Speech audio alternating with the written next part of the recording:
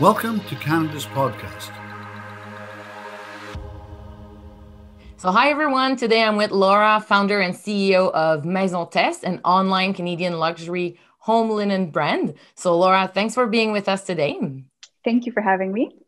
Wonderful. So as we always do on Canada's podcast, we like to learn about entrepreneurs' life, how they got to start their own business, what is their vision for their life as an entrepreneur. So you tell us how you became an entrepreneur and what's your story? So I don't think that you become an entrepreneur. I think that you are an entrepreneur. It's something that you need to have the DNA makeup to be able to do that every day. You need to have a specific personality type, very clear vision, and you cannot get caught up on details. You have to stay very macro because there's a lot of details that come in the day to day that could deroute you from your main mission, but you have to stay very steady and very clear onto what your goal is. As for Maison Tess, our main goal is to become the leaders in bedding and anything homeware throughout Canada. And we launched, I launched Maison Tess in 2017. So my story came about very naturally. I was a young mom. I'm still a young mom, but I was a young mom in 2017, 2 kids in 2 years. And so during that time, I was home a lot. And I'm an avid consumer on a personal note, and I have no shame in saying that. I buy a lot of things online, and whenever I find a brand that I like, I have no problem trying it out and testing out new products. During that time, so I was home and I was trying to redecorate, just adding accents. I didn't really want to redo a kitchen or change my couch. I just wanted to add freshness and new colors into my home. And I couldn't find a website, I couldn't find a brand that was Canadian based that would let me do that. And so I pushed my research a bit more, and then I decided to go physically in brick and mortars and see what was happening. And it was really flat. It was these huge department stores with no windows. It was really not sexy. And sometimes you need to have a sexy brand come forward and say, hey, this is fun. This is what you need. These are the colors. This is the style. And there was really nothing. So I went into this big department store, and I'm like, if I was really looking for a pop of color, I would probably leave here with a set of white bedding because I'm just so overwhelmed by all the fabrics, all the colors, all the sizes. I just want to get out of here. There's really nothing that's making me want to stay. So after thinking about it, I told myself that if I, a 30 something at the time, couldn't find what I was looking for, then there was definitely a gap in the market. I'm someone who loves retail, who was always really into fashion. And I thought that the home should become a place that reflects your personality. Same way that sometimes when you walk down the street and the way that you dress or the way that you speak or the way that you do your hair really defines in a very quick snapshot who you are. I felt like the home should be that way. You should be able to go into someone's house and really understand what their personality is like. And from that desire, I created Maison Tess, which really is the combination of fashion and the home. And the way that I built it is having a premium / luxury price point and quality, but I mix it in with seasonal pitches of color. So year round, we're going to have very basic colors, whites, grays, pinks, really something like a palette that you can use year round. And then every time a season comes in, there is new colors that are, I don't want to say limited edition, but the quantities are smaller, so they sell out really quickly. And they're here to add a pop of color to any bedroom, living room, kitchen, tableware, et cetera, that you would want. Because I figure that in July, you don't really want to see the same colors that you do in January. So we play on that. And from that idea, I really made it very, very macro right now. But from that main idea, I created Maison Tess. And I decided from the get-go to make it online pre-COVID. I really didn't want to have any wholesale. I didn't want to have any stores. I told myself that brands today should be as transparent as possible because that's what I was looking for as a consumer. And there was no need to have a middleman involved. And so I kept it that way. And at the beginning, it was really hard because like any business, we needed revenue in our business, in our cash flow, basically. And so I still refuse the wholesale opportunities because I really believed in that business model. And fast forward 3.5 years later, COVID hit, and in a sad way, it kind of confirmed that this is the business model of the future. So I'm pretty happy that we stuck with it. And it seems like you're really putting your values inside your business. So why is that 100%. important to you? Well, because like anything in life, if you're honest, you can't fail. I'm not making this up. It's who I am. So it's very easy to streamline and to continue with this steady vision because I didn't make it up. It's part of me and I know exactly who I am. So I'm able to very easily guide my employees into this very clear vision of fashion, fun, sexy, authenticity, transparency, all of these things that are such key factors for me as a woman and as a consumer are very easy for me to extend onto my company because they're part of my DNA. And oftentimes people will ask me certain questions and like about our consumers and my answer is that I am my consumer. I don't need to understand it. I am her, and I say her because most of our consumers are female. There's a lot of males, but women remain dominant in the consumers that we have. And I am them. I know what they want to see. I know how they want to have a turnaround. I know when they get on our Instagram page, what is attractive, what customer service makes sense to them. So these are all what user experience, like things like very basic UX experience that you go back to your cart and your things are still there. It's very annoying when it's not, like you had this whole cart and you worked so hard on it and you go back and it's not there and you have to start from scratch. You're like, oh, forget it, I'm not doing it. So all of these things, like they're in my mind because I'm on both ends. I'm on the entrepreneur side, but I'm also on the consumer side. So it makes it clear. And you're also on the mom side, as you said. So like if for all the moms out there listening and running their business at the same time, like what are your tips and tricks or what makes it work for you? Honestly, that's a question I get asked a lot. And my honest answer is that the guilt that is put over our heads to be moms and exclusively moms and feel bad if we're doing something else is man-made.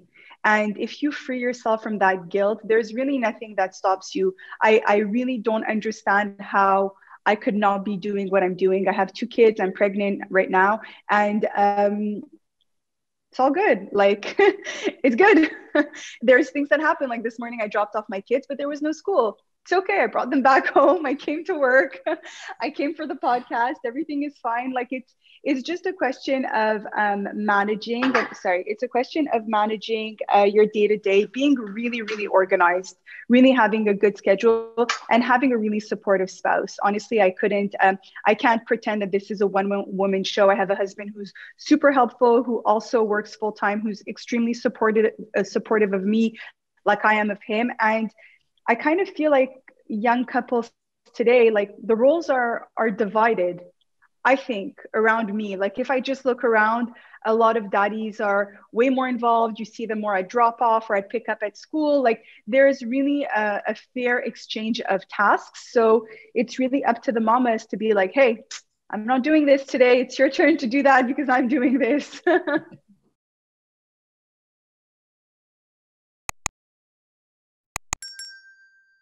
That's great. Yeah, I do agree that we see more of this division of tasks so that we can all have the life that we want. So yeah, really inspiring. And you talked about your team. So we know when we start a business, one of the first thing is, yes, as you mentioned, cash flow, but also like the people that you surround yourself with. So like, what is the secret recipe that you found in hiring people with your values and who will share the same vision that you have? So the secret recipe is to hire no one for as long as possible and do everything yourself. That is the secret recipe. From 2017 to half of 2020, I was running this alone with one employee who happens to be my sister. And so we were on a mission. There was no time zone. There was no, oh, it's 5 o'clock, time to go home. We did what we needed to do.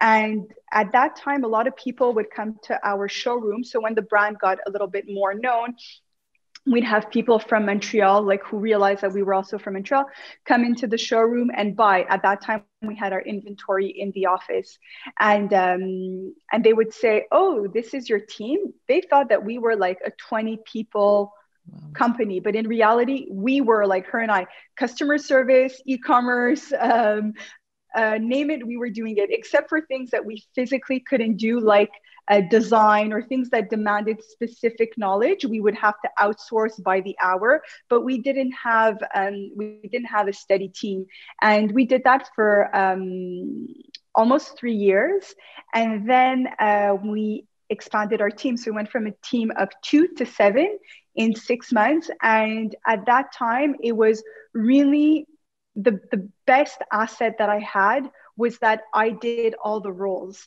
and my sister did all of the roles. So we were able to really define, like, this is your mission and this is what you need to do. This is what customers want. This is the user experience that we need. So building a team, there is a sense of the task, but there is also the sense of a company culture. When you come into a small team, to be really honest, sometimes it gets awkward because it's a small team. When it's a bigger team, you kind of melt in. So you have to develop a culture that represents the brand, and you have to be a boss for myself, but also be empathetic. So it's really kind of finding a middle ground and making sure that your values as a person really are reflected in your company, but that when we come here to work at Maison Tess, we're working. And when work is done, we can laugh, we can play, we can joke around. We're all girls by default. It didn't happen. I think that it's a brand that attracts females. So we're all girls. So we have a really good time, but I'm pretty tough. Like, there's KPIs that need to be met every month, and it's not a joke. So we work hard, but we have a good time doing it. And what's your vision for your life as a mom, as an entrepreneur, for your business? I mean, I don't have this is what I want in 10 years, but all I can say is that I want it all. I want a great business. I want a happy marriage. I want healthy kids, and I want to have a good time. That's great. I think that's what we all want, right? Yeah, right. Nothing special. Just a really, really good time. Great.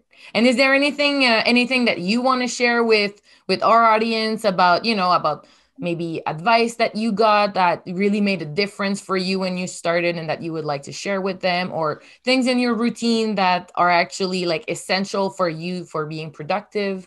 Anything like that? For sure. For me, a big part of my life before I was pregnant, because now it's just a bit more relaxed, I was at the gym every morning for a good hour, an hour and a half. And I split the days with my husband because he runs, he's a runner. So it's also very important for him. So there was 2 or 3 times a week that I would go drop off and then he would do the other way around. But that hour and a half, that 90 minutes that I spent at the gym is the only 90 minutes that I have for myself. And I take that super seriously. I needed to break that sweat. I needed to take that shower alone and get to the office, just like if I had 90 minutes for me. And that gave me the energy and the strength that I needed to conquer my days and also to be a good person, because I really believe that to be a good entrepreneur, a good mom, a good whatever, you need to have time for you. I'm not the kind of person who will say, like, I put everyone ahead of me. I'm more the person who's like, I'll put you ahead of me, but I need to make sure that I'm okay. Like, if I don't sleep and if I don't feel good, if I didn't break that sweat, I'm not a good person. So I know that I need that. And so then it gives me the rest of the day, the whole 10 hours and a half is all good, just as long as I get those 90 minutes. That was a big one for me. And another very good advice that I got is that entrepreneurs are always in a rush. We always think that we're missing something. Oh, I didn't do that color. Oh, I missed that season. Oh, I didn't put in this third party like this experience in my website. But in reality, people don't see it. It's a stress that we put on ourselves because we're visionaries and we are always one step ahead. So I guess the main advice would be no rush. Take your time. Take your time to think things through, work hard every day, and work hard with a vision. Don't work hard for a short-term goal. Work hard for a long-term goal. Work with passion. That's a big one. Yeah, we can hear the passion in your voice, and like the love that you have for your company. And thanks so much for taking the time to share this with us. I think it's really inspiring. We can see that you're a fierce leader for your family, for your company. So very, very inspiring. And anyone can go on your website, maisonteste.com. But if they have questions, or is there a way that you'd like them to reach you if people have questions or want to learn more about you? So you can go on our website, maisonteste.com. We have an English website and a French website for anyone who's interested. The best way to reach out to us is either through our emails, like hello@maisonteste.com. Someone from customer service will reach out to you in 24 hours, or on Instagram, and we are glad to help. We also put in something really nice on our website that's doing well, which is called virtual styling. So we have someone from our team who is available on video conference, and our customers show us their bedroom, and we get to suggest to them different colors and fabrics that they may like. So that's a lot of fun. And people really like it also. So we're here to help, and we promise a quality product with a VIP service. Wonderful. Well, that sounds very, very interesting. So thanks a lot for your time, Laura. And, thank you so much. And take care. Thank you. Bye.